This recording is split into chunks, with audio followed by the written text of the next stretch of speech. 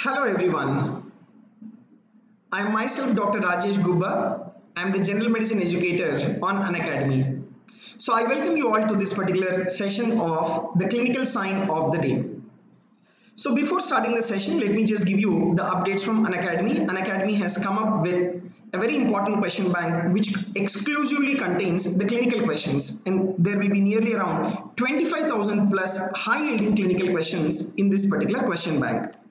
And Unacademy is starting with these particular batch courses which will be useful for the students appearing for NEET PG and as well as the FMGE exam. And to those students who want to get subscribed to these batch courses, you can use my code, that is MED10, wherein you will get an additional 10% discount on your subscriptions.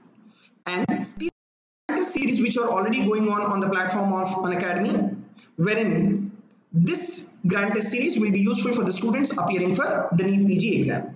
So having said this, let me just discuss the clinical sign of the day. So the question is, what will be the EEG pattern in this disorder, right? So let me just show you the video.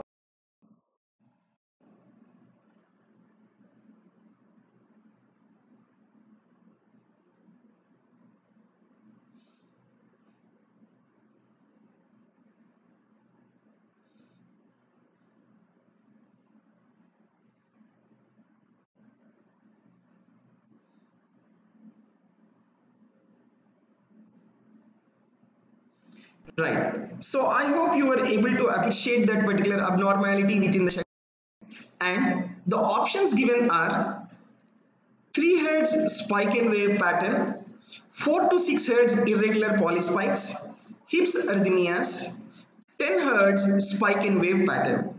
So first of all, you should be able to diagnose that particular clinical condition. Then only you will be able to answer this. So what are these? These are nothing but infantile spasms. Right? The abnormality, whatever you are seeing there, is nothing but infantile spasms. So in infantile spasms, what will be the EEG pattern? The pattern in the infantile spasms will be hips arrhythmias, which we call it as the chaotic patterns. And if you take 3 Hz spike and wave pattern, it is seen in absence seizures. 4 to 6 Hz irregular polyspikes, they are seen in case of juvenile myoclonic epilepsy. And let me just show you the image of the hips arrhythmias. So this is the image of the hips arrhythmias. So this is your normal resting EEG, and this is the EEG of the hips arrhythmias, right, which contains the chaotic pattern. So that is about the EEG related to your infantile spasms. Now, the very important question is, what is the drug of choice in infantile spasms? Drug of choice in case of infantile spasms will be ACTH, that is adrenocorticotropic hormone. This everyone is aware, but what is an extra edge that I will be discussing in this session? What is the mechanism of ACTH? Why and how ACTH helps in infantile spasms? Let me discuss that. So, if you see the mechanism, ACTH reduces the neuronal excitability in infantile spasms by 2 mechanisms. Number 1, by inducing the steroid release, it will reduce the neuronal excitability, and by direct steroid independent action on melanocortin receptors.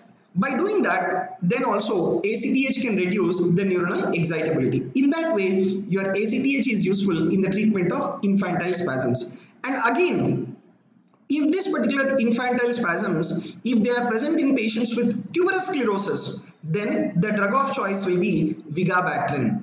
So, drug of choice in case of epilepsy is a very, very important question. Let me just give you a quick recap of drug of choice in various types of epilepsy. In case of the generalized tonic-clonic seizures, atonic seizures, myoclonic and absent seizures, drug of choice is valproic acid. And in case of febrile seizures during the episode, drug of choice will be intranasal diazepam or rectal, intranasal midazolam or rectal diazepam. And for prophylaxis for febrile seizures, drug of choice is oral diazepam. And absent seizures less than 2 years, ethosuximide, and more than 3 to 4 years, it will be your valproic acid. For infantile spasms, drug of choice is ACTH, that is what I was discussing. Infantile spasms in tuberous sclerosis, it is your vigabatrin.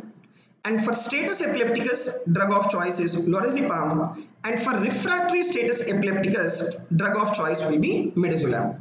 So in this session, I have just shown you a very important clinical diagnosis of infantile spasms and drug of choices for various types of epilepsy. So for more updates, please download this Unacademy learning app on your App Store or Play Store. And if you have liked this particular video, please just press the like button and comment on our video and share our video to your friends, which will be useful for everyone. So thank you very much. See you again in the next video.